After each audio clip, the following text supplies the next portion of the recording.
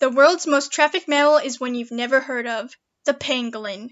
We're going to follow one of these animals and live a day in the life of a white-bellied pangolin, immersing ourselves into its daily life and some important information regarding this endangered species. The Phytagenous tricuspis, also known as the tree pangolin and the white-bellied pangolin, is an endangered species according to the IUCN Red List. Its relatives in the Manidae family of pangolins include the Chinese pangolin, Indian pangolin, and Philippine pangolin.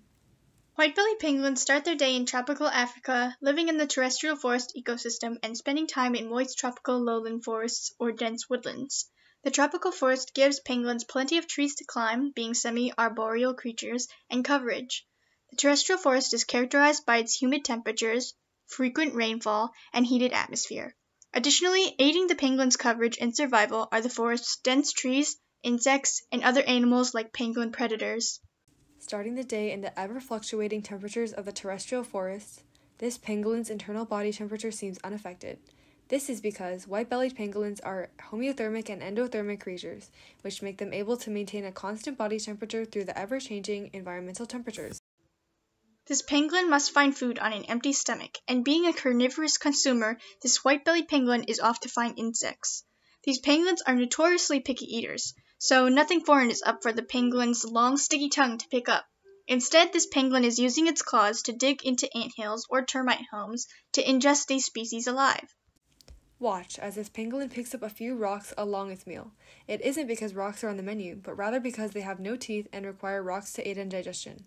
Along with rocks in their gizzard, this white-bellied pangolin also has keratin spines that jut into the gizzard, which crush up the live insects they just consumed. This white-bellied pangolin sticks its snout into this anthill, unaffected by all of the large ants crawling on its body. This is because its hard outer scales made of keratin protect the pangolin's body from harm. In this case, it protects the pangolin from being bitten by ants. Being so focused on eating, these scales also come in handy when facing a predator. If any animal decides to pounce on this pangolin eating its meal, it can curl into a ball, which makes the scales face outward and protects its face under its tail. This pangolin journeys alone and eats alone because it is typically a solitary animal except during mating season. Looks like it's around May to July since this pangolin is urinating on different spots in this forest advertises availability to female pangolins, and mating season usually lasts 3 to 5 days. Females, on the other hand, give birth to 1 or sometimes 2 pango pups at a time, who stay with the mother for 6 months. They cling to their mother's tail for the first few weeks, and by 5 weeks old, they are ready to live on their own. The mother defends her pango pup by rolling up around the cub and spraying a defensive and foul-smelling liquid towards predators. By eating ants and termites, pangolins actually play an important role in regulating insect populations and preventing overpopulation. White-bellied pangolin's diet of termites prevents forests from termite destruction and maintains a balanced ecosystem. When digging for insects and creating underground dens, pangolins help the soil's nutrients fluctuate, aerating the soil and increasing plant germination. Being keystone species, pangolins are important to maintaining the ecosystem. Pangolins are the most trafficked animals in the world. International trade of pangolins for commercial use is illegal, but black market demand is high in Asian countries such as China and Vietnam for their luxury meat and scales for traditional medicine use.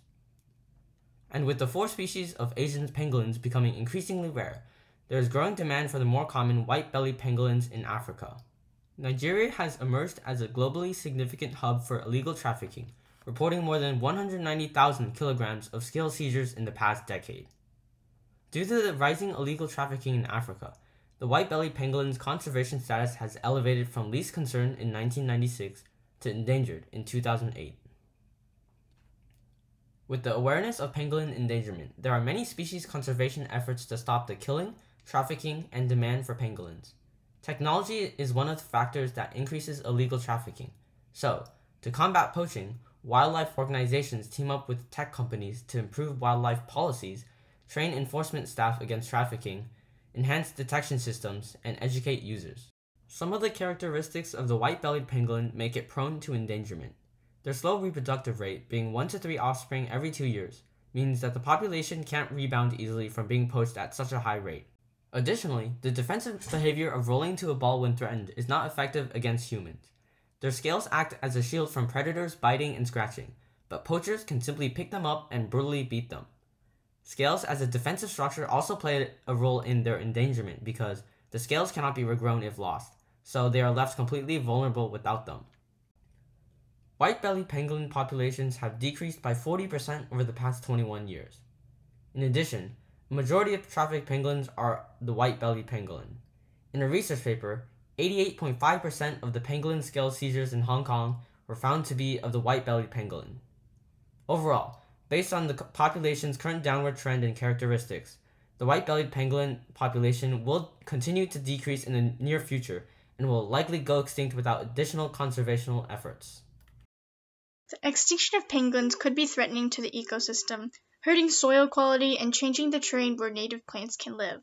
This is because white-bellied pangolins' appetite for insects is crucial to avoid overpopulation and harmful destruction to the trees in the African ecosystems.